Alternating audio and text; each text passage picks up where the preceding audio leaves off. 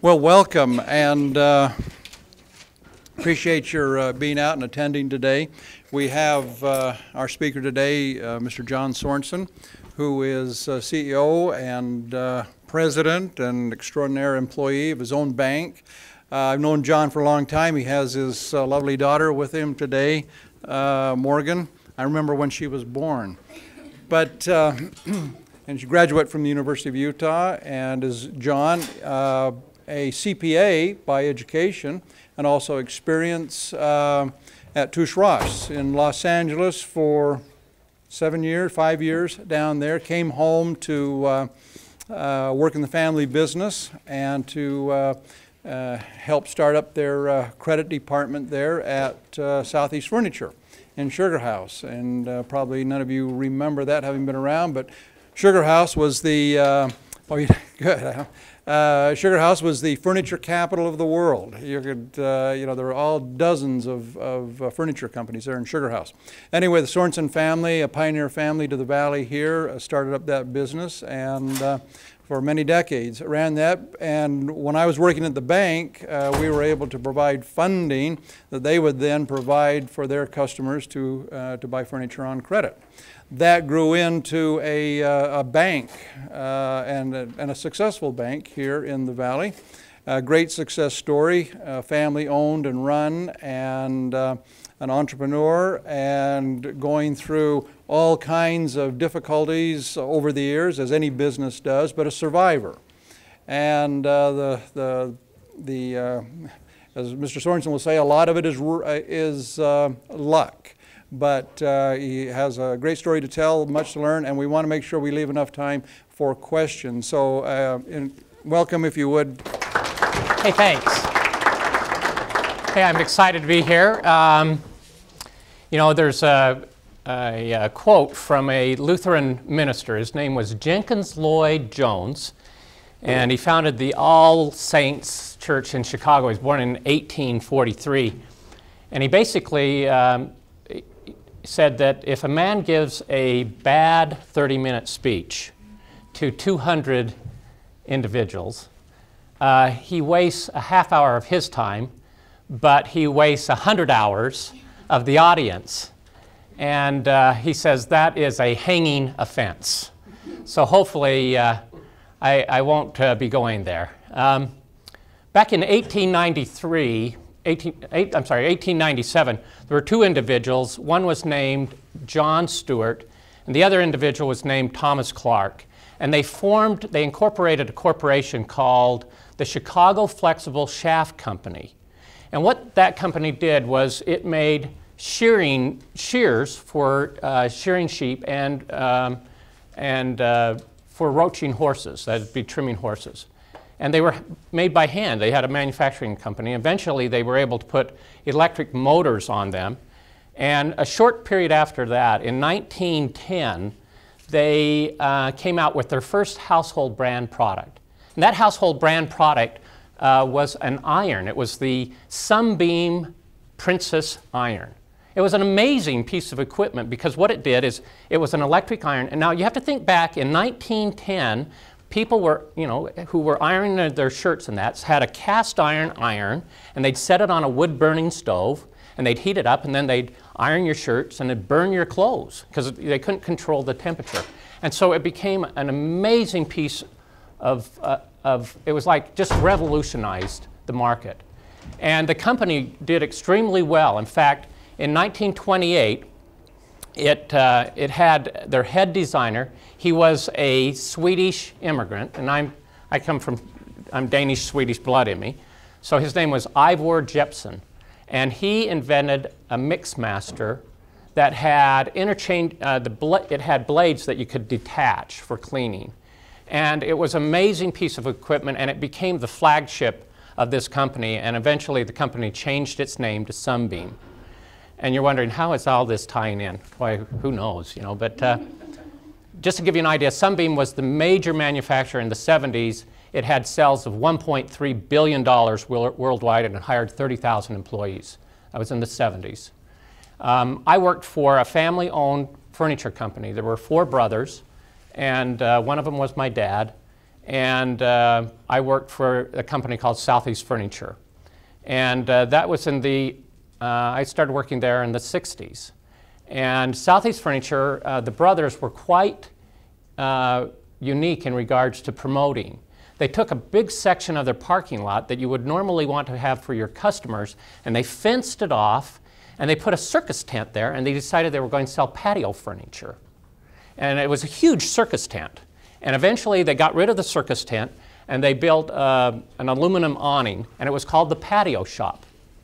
And the patio shop generated in sales from the period of March through September, it generated about $100,000 to $150,000 in sales a month. It sold more patio furniture. Not only did it sell patio furniture, it sold lawnmowers, above ground swimming pools, and sailboats. You're going, how did that work? But it was all outside, and people would come in, and it was extremely successful. Well, when I worked there, what happened is they sold more Sunbeam lawnmowers than anyone in the Intermountain West. And the Sunbeam, they made a lawnmower that was, back in those days, nobody hired anybody to mow their lawns. That would just be unheard of. So you could be 95 years old and you'd still have to mow your lawn. And so you'd have to, you know, it'd be hard to start the mower and that. You just figured that. But so you'd buy an electric lawnmower. Well, electric lawnmowers were underpowered. They could only mow they had a 12-inch and they had a 16-inch lawnmower. So if you had a decent lawn, it'd take you forever to mow the lawn. And you'd have this electric mower. Well, what ended up happening is Sunbeam came out with the idea that they were going to increase the horsepower and they were going to try to take market share away from the gasoline mowers. So they came up with a 3-horsepower electric mower, electric engine on top of this mower. And it was a huge engine, and they expanded the blade to 22 inches. And they decided to come out with a campaign as a lion of a mower. And they had pictures of lions' heads, and they put them on top of this large engine that you would see it was a lion's head. Well, in addition to that, what they did is they went out and they captured 200 female African lion cubs. And they declawed the African lion cubs, and they decided they would give each company that sold the most lawnmowers a lion cub so that it would be a promotion. So you'd come in and people would be looking at to buy this lawnmower, but they'd also have a lion cub or a lion in the place that they were buying it from. And so Southeast Furniture got one of the lions. And it was it had grown there. And then at the end of the year, the plan was that Southeast was going to have a raffle and raffle off, and a lucky winner was going to win a lion to take home with them and put it in their backyard. So what ended up happening, a little side story of this, is that the individual who ran the patio shop was a guy named Charles McDonald, an incredible salesman. And there was a guy named Sheldon Christensen, and Sheldon Christensen was a carpet layer, and he came out, and we'd have to take the lion for walks. It had a big chain collar, and it'd really drag us around. And Sheldon said, "Hey, Charles, is the lion tame?" And Charles says, "Of course." Now we're sitting around the patio shop because we're selling, and I was the cleanup boy, and also set stuff up and eventually became a salesman there. But we're watching, this transaction take place, and Sheldon made the mistake of standing in front of the lion's cage. And Charles went to open the cage, and the lion's excited because it's going for a walk. If you tell a dog it's going for a walk, a dog gets real excited. But you tell a lion it's going for a walk, it gets real excited.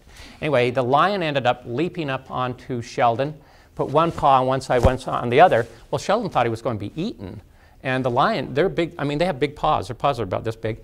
And so Charles realized we had a problem, and the lion's kind of mauling Sheldon. Finally gets the lion back into his cage, and Sheldon's shirt's torn and his pants are torn. And Sheldon turns to Charles and says, "I have to go home now. I think I've peed my pants." Anyway, Sunbeam, extremely successsssuccessful. It ended up being sold several times, and in 1989, its total sales for that year had dropped to $189 million from $1.3 billion. In addition to that, the president, his name was Albert Dunlap, was indicted by the SEC for overstating the financials by $60 million. Arthur Andersen, the CPA firm, was fined and also prosecuted by the SEC. The company eventually filed bankruptcy in 2001, and it's still around. Sunbeam still exists today, but it is a fraction of what the company was. So the question is, you know, what do we learn from this? I mean, besides it's a great story about a lion, and hopefully none of you work for PETA or anything, but what do we learn? I mean, do corporations, do companies, do they just last a certain period of time? Or are they able to continue to perpetuate? I mean, is there a time period that a company or an idea comes out? I think one of the things that you need to recognize is that whatever was successful 20 years ago, 40 years ago, may not be successful today. And what's successful today may not be successful 20 years from now. And what's successful 20 years from now is people aren't even thinking about. So right now, there's a lot of changes that are taking place. I mean, you've got big box stores like Office Max and Office Depot. They're merging. You know, Radio Shack is closing they've announced they're going to close 300 to 400 of their stores. There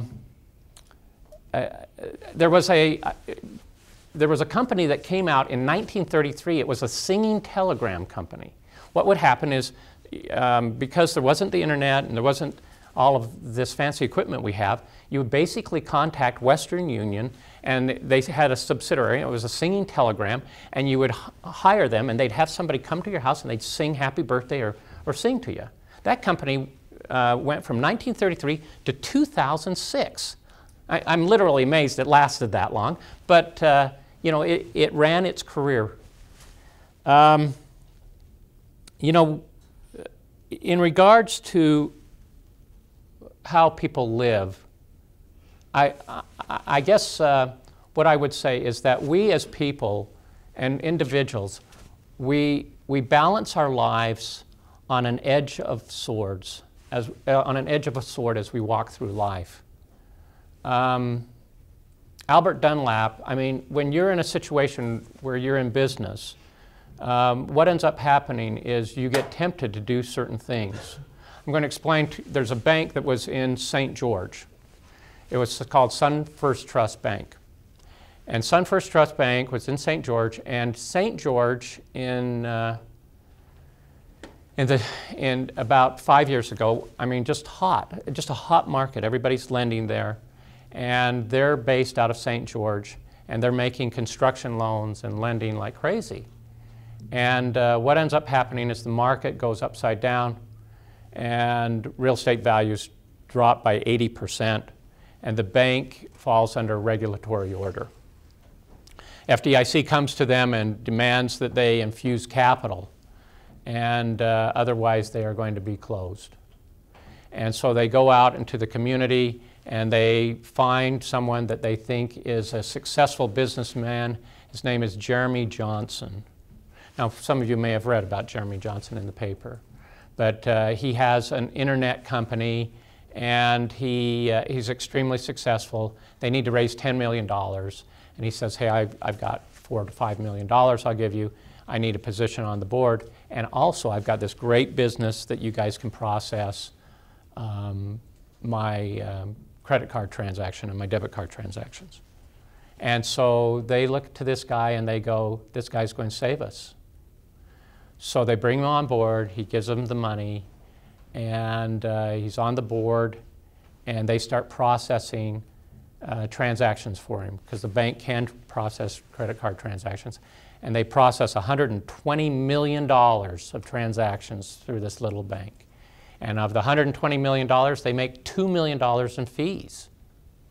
It's a high revenue source, and they've come to the conclusion, we found the guy who's going to save us. Not only did he give us $4 million, but we now have we're making money, and we can offset the losses that we've incurred in our real estate portfolio. FDIC comes in and does an exam, and it's determined that they're transacting for internet gambling, and they've been money laundering, and they all of a sudden they issue a cease and desist order on the bank, and the chairman of the board pulls up into his parking stall one morning, and U.S. Marshals are there and handcuff him and haul him to jail for money laundering.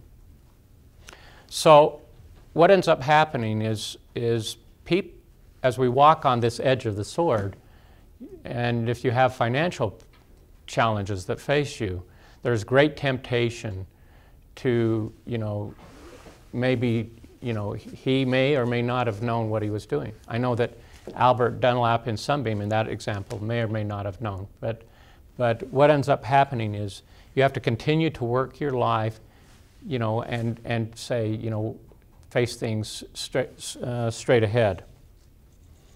One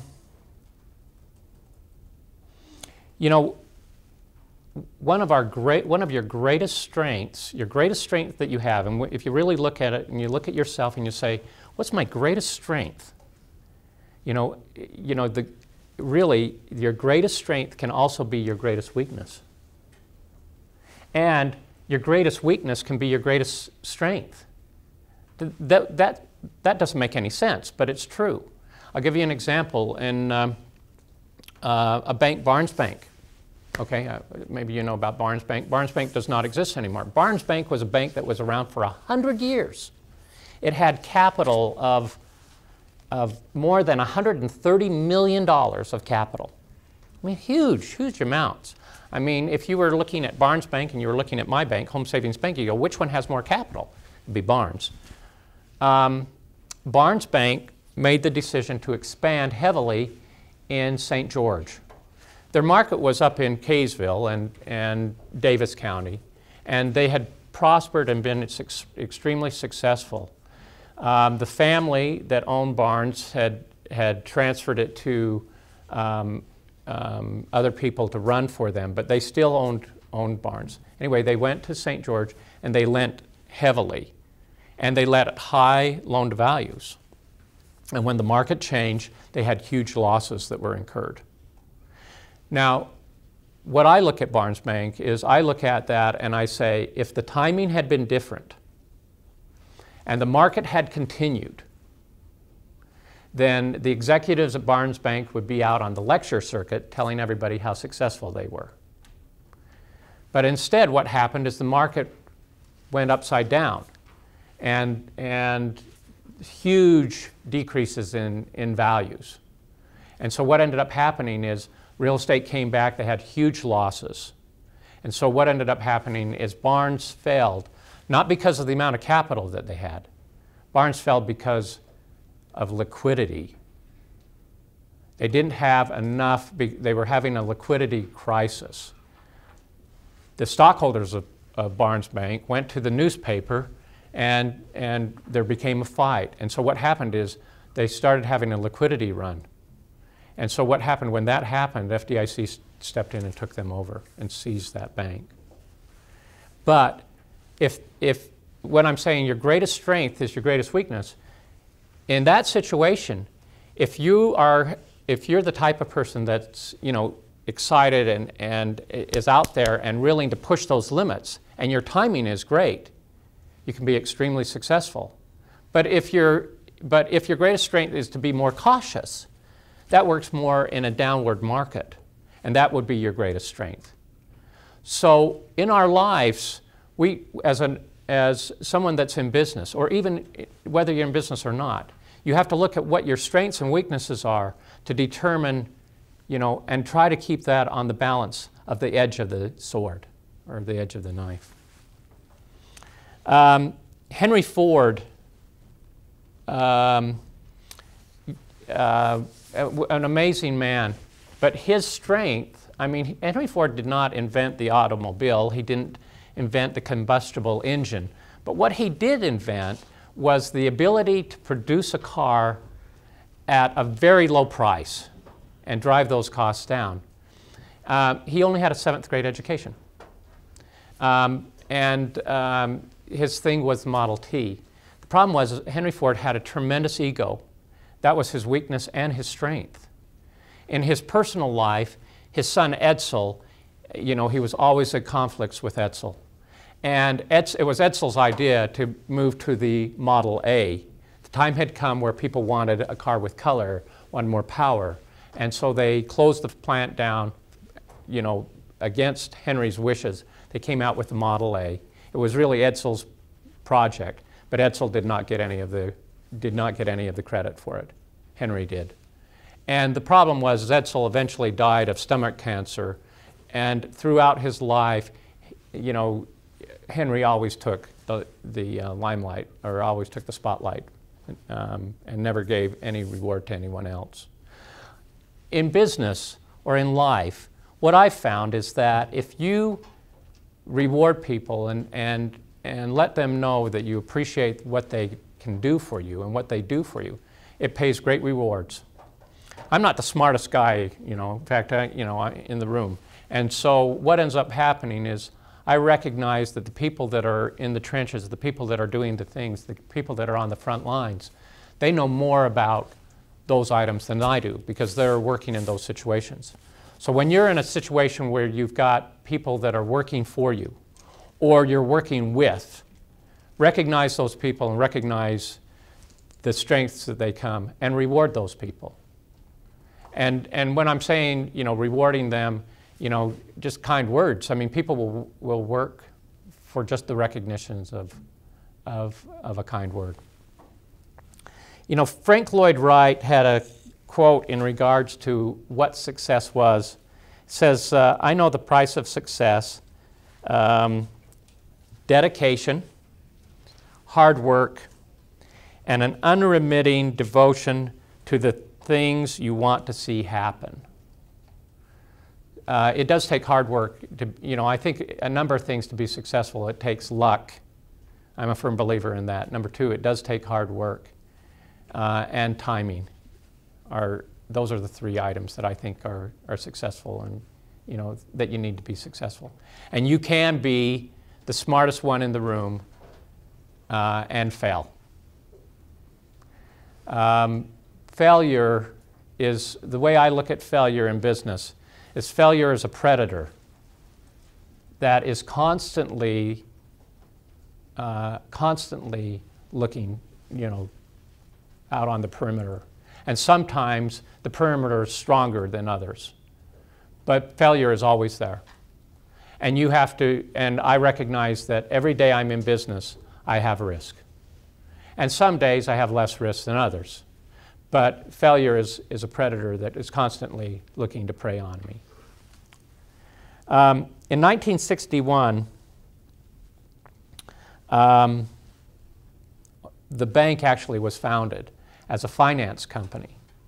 And it was financed with a deposit of $5,000. My father put in $5,000, and he hired a college student to work part-time, and they sales finance contracts for Southeast Furniture. And he finally convinced two other investors, his brother and his sister-in-law, to put in $5,000 also. That is the basis of the bank today. The bank actually started in 1961 with $15,000 eventually. Today, that could not happen. But in 1961, it could.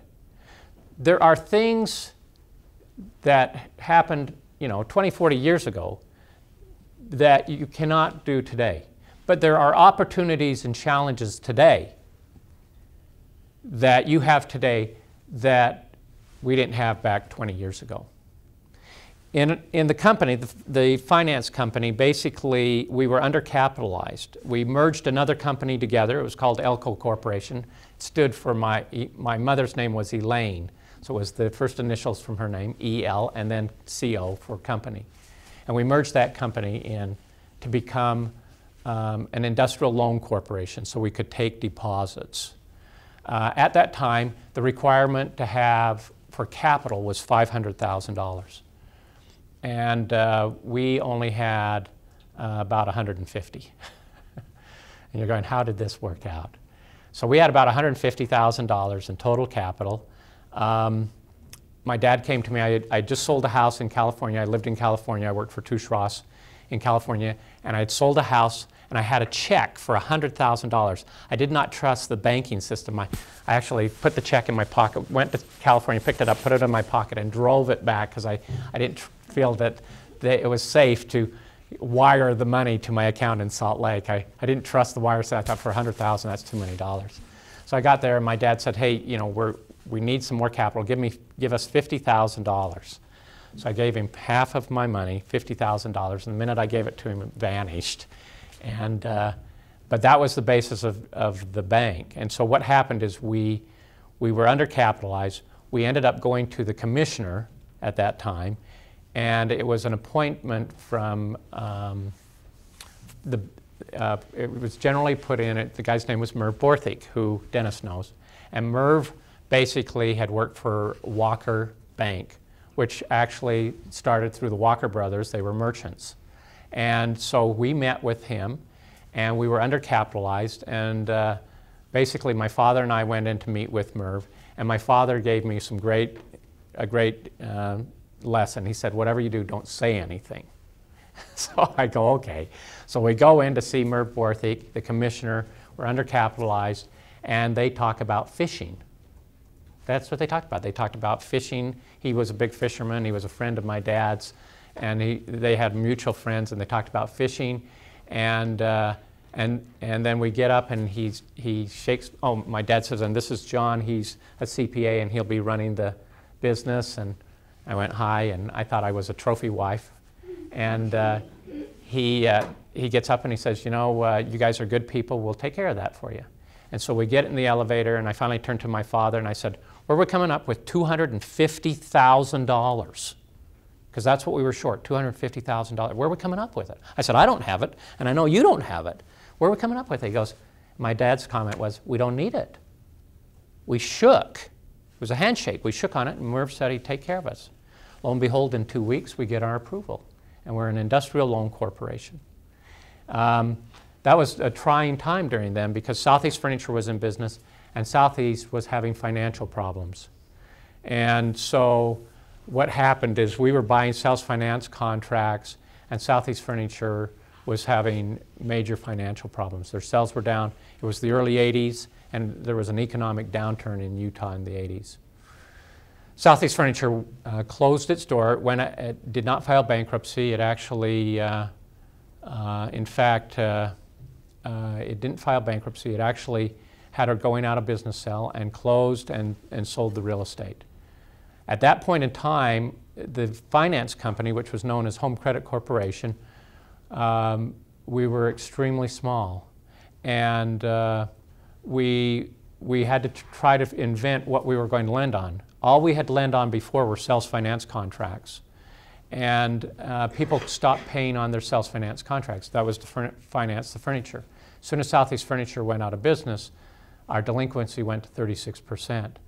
And we could not collect on the accounts. We were on the verge of failure. In addition to that, the Industrial Loan Corporation industry was failing also. And what had happened is there was now a new commissioner. Her name was Elaine Weiss, and she basically came out and said that everybody needs to apply to get FDIC insurance. We applied for FDIC insurance and were turned down. That was in 1985. We applied in September of 1985. They came out. We had a staff of 4 people, maybe 5. Let's see, there was my partner, Don, who's my partner today, me, my dad, my mother. Oh, we had one other person. So we had 5 people. Our total assets were $3 million. And our capital, and we were losing money. They came and did the exam, and they said, you don't qualify. So we were turned down. So we continued to work. What ended up happening is you do not know when you're in business or in life whether you've made the right choice. What had happened is we made a choice that we would start buying real estate paper at a discount. Interest rates had gone back then. A mortgage rate went to 20%. Can you imagine that today? I mean, can you imagine going into your lender and saying, I'd like a mortgage, I'm thinking about buying a home, and they go, okay, the rate today, I got a deal for you. It's 19 7/8% for a mortgage. Well, anyway, so what happened is people had their homes. They couldn't sell their homes. So they started selling them, and they carried back the paper. Back in those days, you could do that. There was not a due on sale clause. And so people they were carrying their own mortgages on their own homes. And they said, hey, I want to buy another home. So we ran a little ad in the paper and said, hey, we'll buy your paper. And we had hundreds of people come in. And what you've got is my partner's a CPA and I'm a CPA. And so we had an HP 12C calculator, and we would calculate cash flows to give us a yield of 18%. Well, the rates on the mortgages were like at 10. And so we'd calculate the cash flows. People would come in. All they really wanted was the money, but we'd go, just a second. We're loading them in. It'll be another few minutes. And we're loading them by hand on this little HP, and then we push the run button, it'd run, and we go, okay, you know, that $100,000 mortgage you got, hold on just a sec. We'll give you $62,432.18, you know. They go, fine, we want the money. So we bought them, and we had these huge discounts. Well, when we were doing that, we had no idea that that was going to be the thing that saved us. So the sales finance, we were charging off loans and that. And when FDIC came in May of '85, we were turned down. In March of '86, I get a call from Ed Leary, who's now the commissioner now, and he says, you have to reapply for FDIC insurance. And I said, well, I need 6 months more. He says, you don't have 6 months more. We're going to close the industry. And he says, how'd you end the year? And we had a fiscal year, and we ended in March 31st. Well, anyway, when FDIC came, we posted a $70,000 loss. In the next 6 months, we absorbed the $70,000 loss, and we had a $3,000 gain. So we made $73,000 in 6 months. And so we ended that year with a $3,000 gain. And he goes, you have to reapply for FDIC insurance. And I said, you know, these guys aren't idiots. I mean, I need more time. I mean, I've had losses for 5 years. I'd had losses back to back. And timing is everything. And he goes, you have to reapply. So I get in a plane, and we have an individual on our board, Steve Swindle, and he's an attorney. And I'm a wreck. I've got a big briefcases of hand-prepared, there's no computers back then, hand-prepared charts. You know, we hand-prepared, wrote them, you know, ledger paper. And we're bringing them to FDIC. And I've got 2 big briefcases. And I remember sitting on the plane, and I get one of the briefcases down, and I tell, you know, my board member, okay, I need to go over these with you. And he goes, I don't need to go over this. I'm just here to meet with the guy. I go, no, just in case I black out, I want you to be able to go over these financials. So anyway, we get there, we meet with FDIC.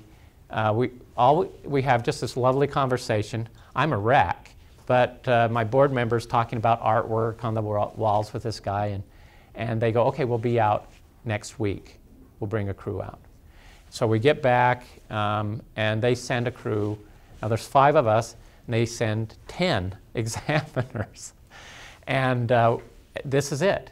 If we don't pass, we're done. It's through.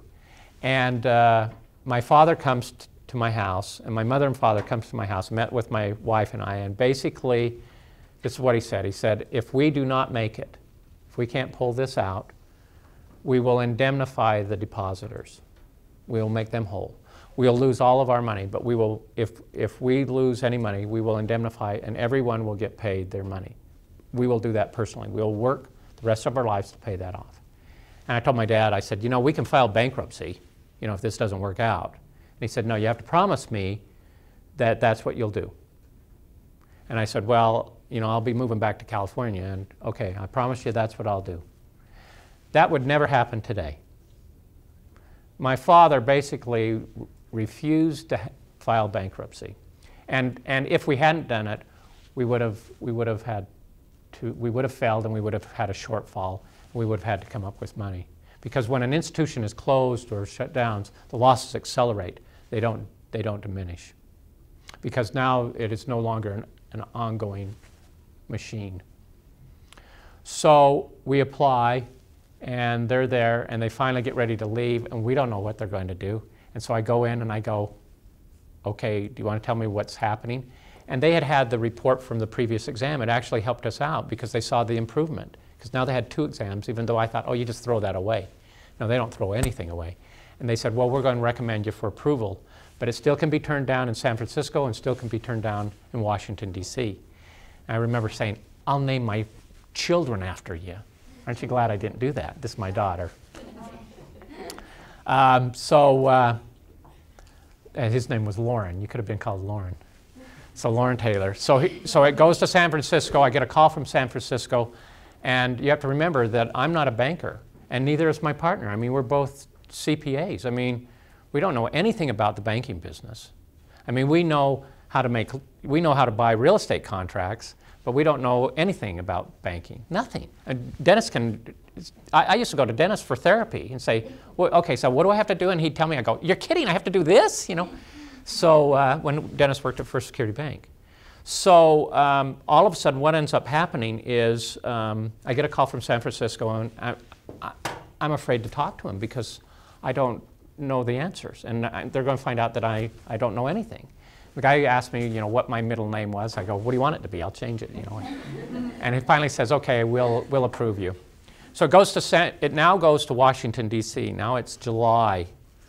And I get a call from the commissioner, and the commissioner says, the state of Utah says, your application is going in on the 22nd of July, and we're closing the industry down on the 24th of July. And I remember saying, you can't do that. That's Pioneer Day. You'll ruin it for everybody. And he goes, that's when we're closing the industry down. And there's 7 institutions that are going to be closed, and there's you and one other institution that we're hoping will get FDIC insurance. So the 22nd comes of July 1986, and it goes, and we don't hear from anybody, and nobody calls us. And so I get on the phone. I need President Reagan. He was president of the United States then. Anyway, I get a call from Ed Leary again, and he says, stop calling everybody. He says, I've got bad news for you. I thought, okay, that's it. We're done. He's going to tell us that we've been turned down. I said, okay, what's the bad news? He goes, your application has been postponed to the 29th of July. And I said, Ed, you know, I'm an old CPA, and I know 29 is after 24. That's the only thing I know. And Ed goes, we have postponed the closure of the banks to August 1st. Now you have to remember, our total assets at that time were only $3 million. We're so small, and we only have 5 employees, counting myself. So I go, Ed, this is crazy. I'm getting an ulcer over this. My board, you know, everybody's thinking we're going to get sued. Everything's on the line. So he goes, yeah, he says, well, that's 2 days. I said, that's only 2 days. He goes, that's 2 days more than the other institutions. So on the 27th of August, I get a call from Elaine Weiss, and she says, you're not supposed to know this yet. You'll be getting a telegram from Western Union saying that you've been approved, but there's some subject twos on it. So we're out, all of a sudden I go, yay, you know, we're screaming, the 5 of us, we're throwing paper in the air. And it comes back and it says, okay, you're approved for FDIC insurance on the following condition. The condition is that you have to go out and get a fidelity bond, you know, for a banker's bond. And I go, I don't even know what that is, you know, so I'll go get it. So, you know, and then we don't know, all of a sudden it's July 31st. And we're not FDIC insured. But we don't know whether they're going to close us or not. But I'm afraid to call them on the phone, because I thought if I call them on the phone, they're going, no, I don't know anything about banking. They're going to ask me some question. I'll go, I don't know. I'm just an accountant. So we turned the TV on and we're watching Channel 5 News. Dick Norris is there. And all of a sudden he comes out and he says, here's the institutions that are closed. He has these 5 or 7 institutions that are closed on this side of a chalkboard. And then he has the institutions that are the good institutions, and we're on the ones that are staying open. We're looking for our name. We go, there it is, okay. It's called Home Credit Financial back then. And so we turn it off and we go, what does that mean? And they go, well, we're open. But guess what? We have no lines of credit. No one would lend to us. We have a total of $20,000 in cash. That's it, $20,000 in cash. So when you've seen the story, It's a Wonderful Life, and you see Jimmy Stewart, and he's sitting there, and they have a run on it, that's me. I'm Jimmy Stewart. So what happens is we all get there, and we say, okay, we got to get to work early. we could have a run on the bank. And if we have a run on the bank, we're done. We only have $20,000. That's it. We only have $20,000. First Security Bank is not in a situation that they'll give us any money. We can't borrow. No one will lend to us. I mean, because we don't have FDIC insurance. Once we get FDIC insurance, everything changes. But right now we got $20,000, and we got people that have deposits with us.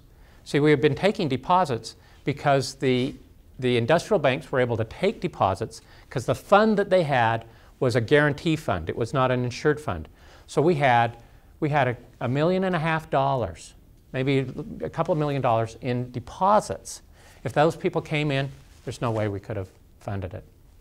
So we get there early. We're waiting for the phones to ring, and a few calls call up, and they ask about the other institutions that are closing, and we go, "Oh, we're sorry about that. You should have the money with us. Thanks for calling. Talk to you. Call us in a few months."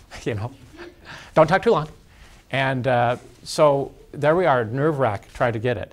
So now we apply for a bond, and no one will talk to us. I mean, we can't get an insurance company to even talk to us because they go, "What's your assets?" And I go, $3 million. They go, "How much capital do you have?" And I go, $200,000. And they're going, call us in a few years, So we finally get an individual on our board, and he says, "I can get you insurance through Lloyd's of London." And we go, "Well, how much is it going to cost?" And they go, "It's going to cost $25,000. And I go, "We can't pay that." I said, "We're only making $1,200 a month. That's our total income. After we pay everything, we're making $1,200. If we buy the thing for $25,000, we'll have a loss this year." So the board basically met and said, "We don't care." I said, "I'm opposed to it." And the board, everybody on the board said, "No, you have to go and get it," which was hard for me because I didn't want to do it. So I make a call to Lloyd's of London, and they said, "You have to send us $5,000 non-refundable. You have to wire it." Well, we didn't have any way of wiring it, so I have to go down to Dennis and have him wire out my $5,000. And we wire it out. The very next day, I get a call from another company, and they said, "Hey, we're going on the limb for you guys. We're going to give you a bond." And I said, "How much is it?" And he goes, "It's $3,600. And I go, "A month?" And he goes, "No, a year." And I go, "Bind it." So then I call up, and I call up the guy that I wired the money to, and I said, "I need my money back." And he goes, "It's non-refundable." And I go, "Okay, let me tell you my story, what I've gone through." So I tell him the story, and he comes back, he goes, "That's a great story. I'll give you $4 of the $5,000 back." And I said, "Okay, it's a deal." So he gave me the $4,000 back. Right after that, we ended up getting FDIC insurance. It was in October. In December of 1986, there was the other thrift that had been approved by FDIC did not have insurance yet. It needed part of theirs was to get the bond, and they needed capital infusement. They needed $2 million. It was a bigger institution. It was $36 million. For me, I looked at that and I thought, boy, that's a real bank, not like me. I'm $3 million. That's 36. That's, if I could just be 36 million, that'd be wonderful. And what happened is Elaine Weiss had a hearing and mentioned that the bank needed to have a capital infusement and that the deposits were not insured. The very next day, there was a run on that bank, just like in the 20s. And there was a run, and the line went out, and Foothill, it was Foothill Thrift and Loan, and it was up in Foothill Village on 13th South and what is that? Foothill Boulevard. And there was a run, and the bank became insolvent, and the state of Utah closed the bank down, and Zions ended up acquiring that branch. And that company it was profitable. It was making money. It was profitable. It had capital. But because of the run that was generated, the bank went insolvent and was seized. So you can be in business and you can do everything right and still fail. And there's a lot of people that succeed, that you look at and go, hey, what's all that about? Maybe if there's any questions? Oh, I'm sorry, I've rambled on. Any questions? I can tell you what my weakness is, you know. Let's see, when do we stop, Dennis? 10-2, okay. So, go ahead. I just wanted to ask, what would you do different if you would go back in time, like considering... I'd probably exercise more. You know, that's a tough question. You know, I mean, there are a lot of mistakes that we've made along the way. I've started businesses and closed businesses. We had an insurance company that we started, and it didn't work out, and so we closed it. I think what ends up happening is, can you learn from your mistakes? I don't know whether I would do anything different. I mean, obviously, I'd like to do some things, not go through we went through a very difficult time with FDIC just recently. They put our bank under a cease and desist order. My FDIC premiums went from $86,000 a year to $550,000 a year. They classified loans that I don't think should have been classified. Now, all of that's changed now, and they're my friends again. And but they've lost credibility for us, and I think that's an unfortunate situation. I think they were overreactive. But me and my partner, we're dinosaurs because there are very few owner-operators of banks today, and there's fewer and fewer. That was not the case when we started. There were a lot. Banks were just like any other business, but I think you have to recognize when to pull the plug, and that's a hard thing. When you're nurturing something and you're trying to get it to go and you're trying to grow it, it's very difficult to. And you have to make sure that your ego isn't a great thing. I mean, it's what makes you. I mean, trust me, I have an ego. Everyone who's here has a certain ego, but you have to be able to step back and say, I am not going to let that run my life. And if things are not working out, you have to all of a sudden say, that didn't work out, and we may need to regroup and try something different. Right now in the banking industry, go ahead. Oh, I'm sorry, John, I didn't mean to interrupt you. I was just wondering, now that you're over the cease and desist, what is your plan moving forward? I think that would... Okay, plan moving forward. You know, the banking industry's changed. I mean, right now, the game plan for me was that I would build the bank. I would wake up one morning, we'd be $250 million in assets. I'd have 5-6 branches, and I'd be a little older than I am now. I'm 61 right now, and when I hit 62, that's kind of the game, I would sell the bank. And I'd get a multiple, and I'd be sitting on the board, whether I'm an idiot or not. People would still have me on the board because I'd have enough money, but that game changed. And what ended up happening is the days of brick and mortar are costly now. So what's happening right now, we have moved towards online banking, and we've embraced it aggressively. You can be in Keokuk, Iowa, and open a CD at Home Savings Bank in your jammies. And it's been an extremely exciting and wonderful thing for funding the balance sheet. And so what we're doing is we're liquidating real estate. Our game plan originally was that we were really a real estate investment company disguised as a bank. And all the real estate that we acquired has really been, we're liquidating the real estate so that we can take that money and put it into cash, which can be converted into loans. So the game plan has changed. The other thing is that with me, I mean, you know, I'm in my 60s, my partner's in his 60s. We figure that we've got 10 more years of running. And at the end of 10 years, then we'll evaluate where we are. And I don't see community banks being sold like they were, but maybe what ends up happening is it becomes through a liquidation, or maybe it is a sell. But that's 10 years from now. So in 10 years, then we make a change. But I think moving forward, we have challenges. But I guess what I'm saying is anything that you're looking for in trying to determine if you want to be an entrepreneur is to find, first of all, I think you have to love what you do. I mean, there's a lot of people that they go to work for someone and it's hell. I mean, it's known as golden handcuffs.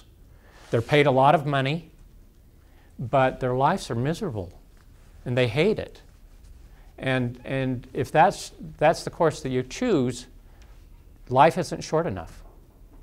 I mean, because ends up happening with the pressure and that you wake up one morning, and I'm not saying that you don't have pressure as an entrepreneur, but what happens with us is we actually, if you like what you do, you're up for the challenge of slaying the dragon.